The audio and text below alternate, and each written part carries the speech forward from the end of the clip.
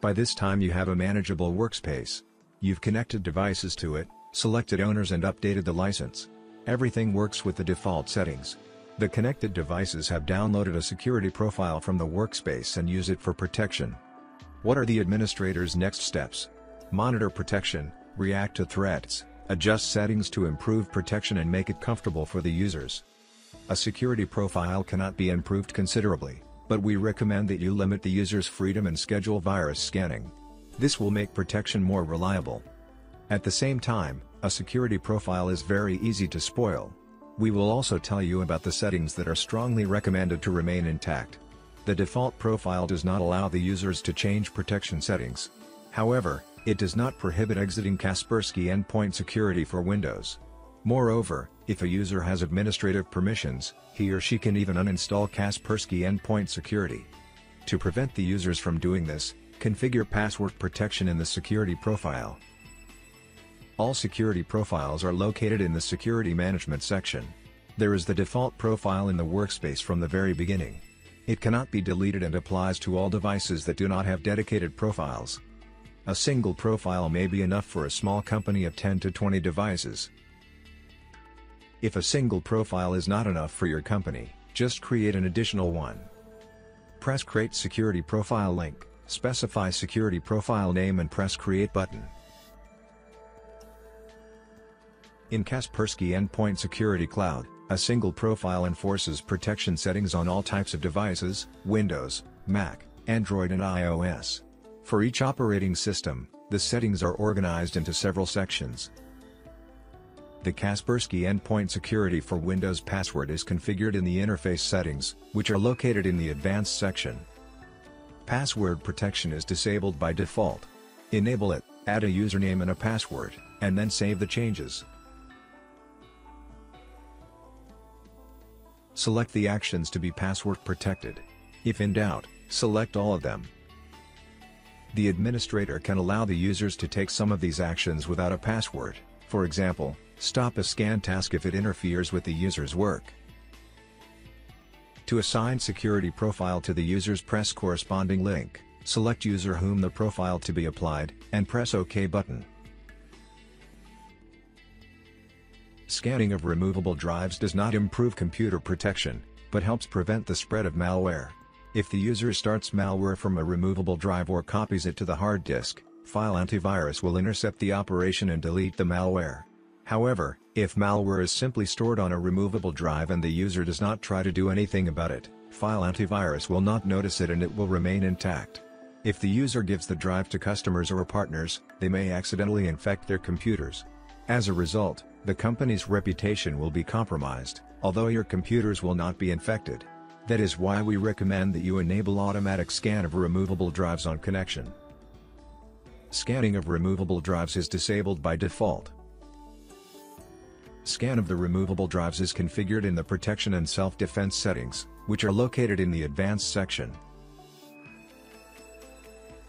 You can enable full or quick scanning. Full scanning will scan all files, including archives. This way, all malware will be deleted for sure, but the user will have to wait a bit longer. Quick scan checks only infectable files and does not look inside archives. Contemporary removable drives can have a very high capacity, up to hundreds of gigabytes. Full scan of such a drive, especially via comparatively slow USB 2.0 interface, may take long. To avoid this, you can limit the maximum size of drives to be scanned. Save changes every time you edit a security profile.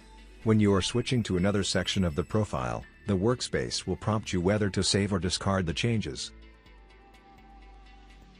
File threat protection, behavior detection and other protection components intercept all operations on the computer and block any infection attempts. However, to ensure optimal performance for other applications, they skip files that are not immediately dangerous for the computer, for example, archives.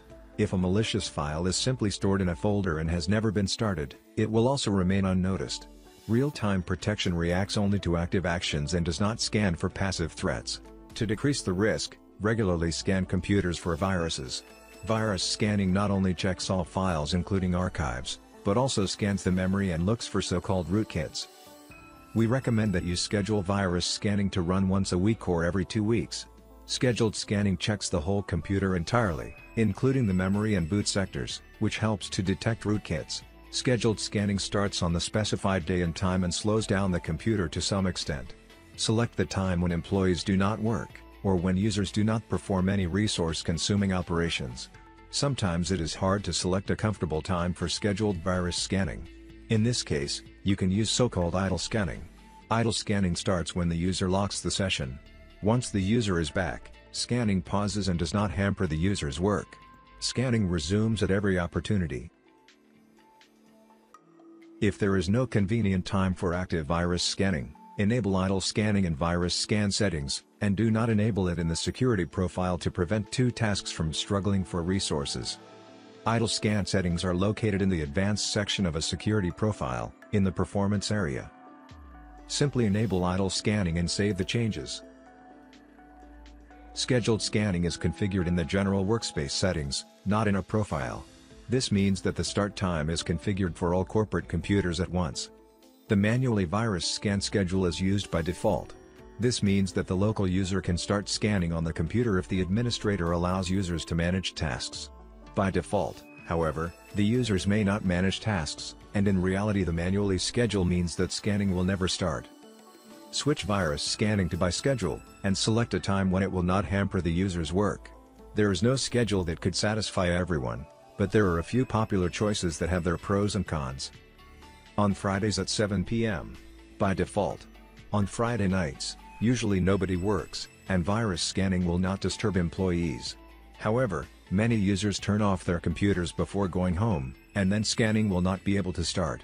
Instruct the users not to turn off their computers on Fridays.